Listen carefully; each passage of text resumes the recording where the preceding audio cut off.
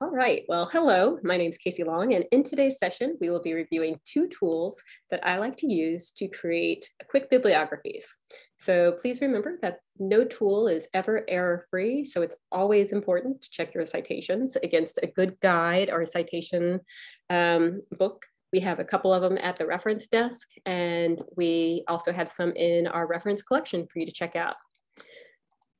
So the tool that I wanted to start with is called Zotero Bib. And it's a dumbed down version of my favorite tool, which I'm about to show you at the very end of this presentation. But some of the cool features in here is that it's free and you don't require any account. When you go to the real Zotero, the one that's super powerful, it's still free, but it does require that you create an account, and it also requires that you download 2 items. This one requires no downloads. It covers bibliography styles in over 9,000 different styles. So if you're a science student and you need to publish in a particular science journal, then it's going to give you that style. If you're just working with MLA, Chicago, or APA, it's definitely going to be helpful with that. So it's helpful with doing parenthetical citations, for doing footnotes and endnotes. And what I like the most is that you can look up the item. So you can use a URL, a title, ISBN number, DOI number, and just put it into their search box, and it will locate it. So the other cool thing is that if you do any searches and you don't clear your browser cache, like if I close down, I leave my computer, come back an hour later, it's still going to be in there. So even if I close the window, because it's just archived in that browser cache. And you can also share your bibliography with others. So those are some of the cool things that I like about Zotero Bib. Let's take a look at it real quick. So I'm going to, if you went to Zotero Bib on the internet, you'd see a screen that looks like this. And this is a book that I found in our catalog. All books have what we call an international standard book number. And so that's a unique identifier. So if you had just this ISBN number, which will be unique to each book, then you can go ahead and throw it into the Zotero Bib, click Cite, and it's going to create this style for you. So I'm doing mine in MLA. And we can also do that by searching by the title. So here's a different book, looking at Decoding Your Cat. Just typed in some keywords, and it located it in its search engine. So now I've been able to add it. And notice that it's just building a little bibliography here at the end. It's putting it in order by the correct order for the bibliography itself. So we're slowly building up a bibliography using Zotero Bib. This time I chose to use the DOI number. That's a digital object identifier that, especially if you're in the sciences, usually almost every single article has that. Not all articles do in other disciplines, but if you're searching PubMed, then that might be an easy identifier. Maybe the title is just too much. So you just would copy and paste that into your citation, and then you are building out this bibliography. So there's a couple more things. As I mentioned before, you can search by PMID. What that is a PubMed identification number. Again, for our science students who might be searching PubMed, this is like one of the core databases that you need to be able to learn for anything in the behavioral sciences. It's the most important tool. It's also free. So it doesn't have free content. Some of the articles are free, but it's definitely one of the most important research tools for science students. And so here you can see they have the DOI number, but also a PMID number. So that makes it easy to grab the citation information and add it into that bibliography. And I believe we have 2 more ways that I would recommend. So if you are searching and you have the URL at the top of the screen, this won't work in all cases, especially if there's a firewall, like you had to log in, but often you can just grab that URL. This is one from our library databases.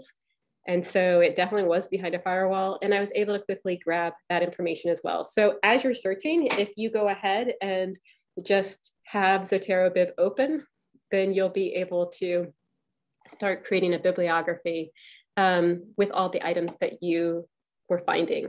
And since they have the DOI number, you should be able to get back to those articles in some other format. So it's kind of better than just having a bunch of tabs open that you're creating this nice list for yourself. So the final way that you can do it is you can choose the type of item. So here you have a journal article. If you were looking at a video, it would also have that for a video. It gives you the fields that you need to fill out. So this is very much like when you're in Citation Machine and you just have to fill in the pieces. So it gives you all the fields that you might need to put in, and then it creates the citation for you. So those are just a few of the ways that Zotero Bib works. So quick, easy, costs nothing. I believe that you can set up your own account. So that would be nice for being able to save these. And then you can share the bibliography with a friend. So that's the nice thing about that. The one that I love the most is called Zotero.org. This was created by the same people, but it was really designed for researchers, and it does not only grab your information and make it easy to cite, but it grabs your information, it pulls down that PDF if it can find it, and holds it into your computer. So it starts saving things for you into one location that lives both on your computer and in the cloud. So every time you pull something down into the software, it syncs with the cloud. And so it lives in both of those places.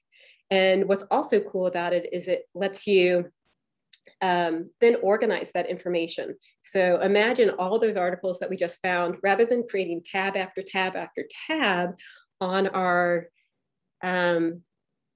browser, and then having to come back to it later, we could just be adding it into this standalone tool. I'm going to go ahead and stop sharing for just a second and share again so that you can see what this looks like on my end. So I'm going to go ahead and open up my Zotero library, and let me go to share screen again. This time you're going to end up seeing my whole entire desktop. So sorry for the mess, but let's get down to the Zotero stuff. Here we go.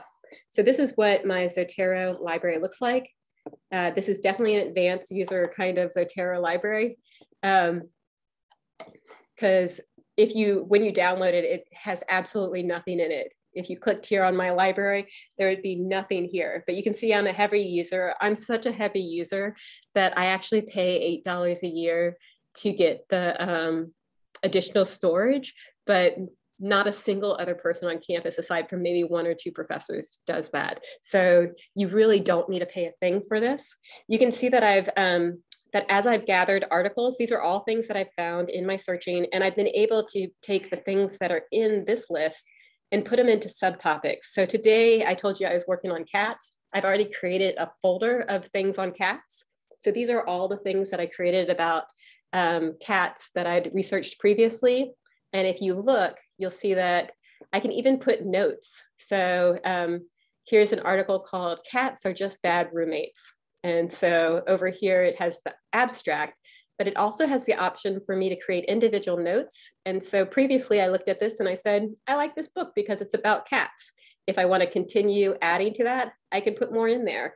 So cats are great. And so that will stay with the item. And the other cool thing with that is down here, not only can I create these notes, but I can actually open it into a separate window so that if I needed to place this right next to an article, so let's say the article is open right over here, I could start taking notes about that article that was be captured and sit alongside with that article. So it's just a nice way to keep your information organized. Some of the other things you'll see is that it captures the full text. So if in the case above, if it didn't have the full text, it does provide a link to the record. So we should be able to get to the full text of this. Hoping this is going to work. Look at that. So there's the full text. Totally doesn't look like the right book. So something is wrong. Like I said, no tool is flawless, but I can always update that, and I can also add an attachment. So if I went back up here to "Cats Are Just Bad Roommates," I can attach a stored copy of the file. So if I find that. So it's just a nice place to manage all your stuff. Some of the other things that it allows you to do, in addition to taking notes, organizing it into categories is that you can quickly add a bibliography, create a bibliography. So here I'm going to just quickly create a bibliography from this collection.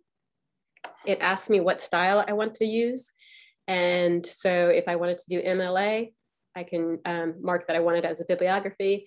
I'm going to copy it to my clipboard, click OK, and let's open up a text box real quick. This is probably going to strip out some of the formatting, but there you go. That is the bibliography that we just created. And to make it even more exciting, I'm not set up for this right now, but there's actually plugins for Google Docs and for Microsoft Word that you can use. So, so as you're writing your paper and you need to insert a footnote, you can tap into your own personal database of sources, search for the photographed cat, and it's going to let you add that citation information into your paper and then put it at the bottom for the bibliography.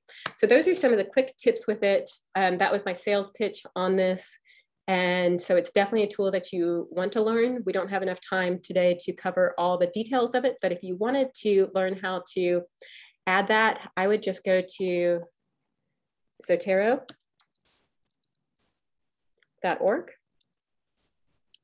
And you can get started by just clicking on download. The biggest thing for you to remember is that you have to download two things. You have to download the computer program. If you're on a PC, it's going to recognize you're on a PC. Download that program to your computer. So you can see that I have it down here. Then for any browser that you want to work in, you go to Zotero.org in that browser and then come to this connector. So it honestly, for Mac users, it doesn't work well in Safari. They have a glitch right now, but it's going to work in Chrome. It's going to work in Firefox. So not Opera, sorry. But once you have this, notice that it has a little icon over here. This is what lets me, if I went into Google Scholar and I search for cats, notice that that little icon over there changed to a folder. It's saying that it's seen a list of items on this page that are able to be added to Zotero. So I'm going to just open up my Zotero library, make sure I've got the cats folder situated, minimize that again. And when I click on this, this lets me just go ahead and apparently these are not cat related though. I know I shouldn't care about this, but we're just going to go ahead and add another keyword. All right, let's do it one more time. All right, welfare of cats and wildlife, we're going to add that one. We're going to add feral cats in the city. And when I click OK, you can see that it's adding that into my folder. And here we go. We have those added into the folder and it grabbed the PDF. So this is why this is such a cool tool. And I had somebody ask about YouTube videos. So let's go to YouTube and see about searching for cats.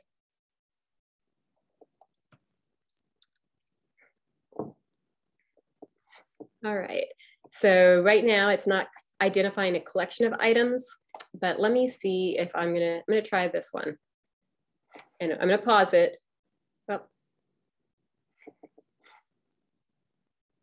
Oh man, now we gotta listen to an ad. Definitely should have prepared for this one. So apparently this video is brought to you by Lytle and by Contact Stream. Connect team. This is the problem of not preparing ahead. Okay, so here's our video. I'm going to pause it up here. See that that icon changed? This is what it is for a video. So we're going to add this into our Zotero library. And there we have it. Let's check and see what kind of information it pulled up about this. It says it's a video recording. It gives us this as a title. It'll be interesting to make that be a title. The director they're deciding is called The Funniest Cat Ever. So there might be some updating that we need to do about this one before we actually finalize that citation. I'd probably, since this is such an unusual one, I would definitely look and make sure that there was nothing else that I needed to worry about. But it does look like the owner of this is called, the author is going to be Funniest Cat Ever. So I guess that's what we're going to have to use. And if we right click on this, create a bibliography from this item in MLA, let's see how that looks. So I really think we'd probably take these emojis out, but you can see that it did do what I would consider the correct format. It's got the title, it's got the creator in italics, it's got the title of the work, it has the date it was produced, it has the source where it came from, so the container where it came from, and then a direct website URL. So yeah, there might be things that you do need to fix in some of your citations, but it definitely saves you a lot of work. So that is it for our presentation. If you need more help with it, then just email us at library@agnescott.edu. Christopher Bishop and myself, Casey Long, we know all about Zotero, so please come meet up with us. You can go to Agnes Scott Library, and from our website, if you want to learn more about these two tools, just set up a research appointment right here. You can find time with one of us, or just drop by our offices, room 113 and 112 in McCain Library. So thanks so much for your time and have a great day.